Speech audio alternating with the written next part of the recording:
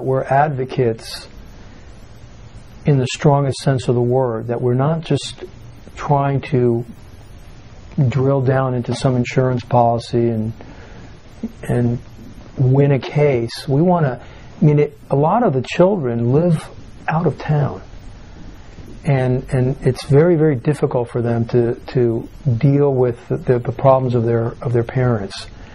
Number one, like where to place them, how to place them, what other people working in this industry, like caseworkers, social workers, can direct them in where to place their parent, what kind of assisted living, which assisted living.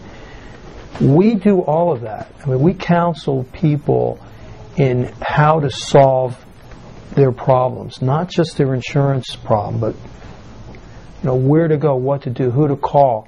And there are other issues too. Not everybody has long-term care insurance, but they may qualify for other benefits like Medicaid diversion or the VA aid and attendance benefit. And even though I'm not an expert in Medicaid diversion and aid and attendance under the VA programs, I do know that they exist, and I know essentially who they're for and what they do.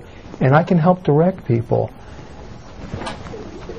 to pursue those benefits if that's something that arises during the course of a discussion. So Our discussions are broad. We talk about everything. Was your father a veteran? Was he a veteran of a war? What are the assets in the family such that there may be a Medicaid diversion benefit that you qualify for? So we do a holistic approach.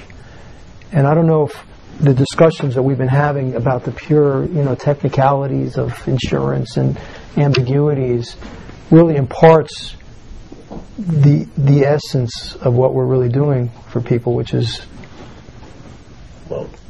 counseling them.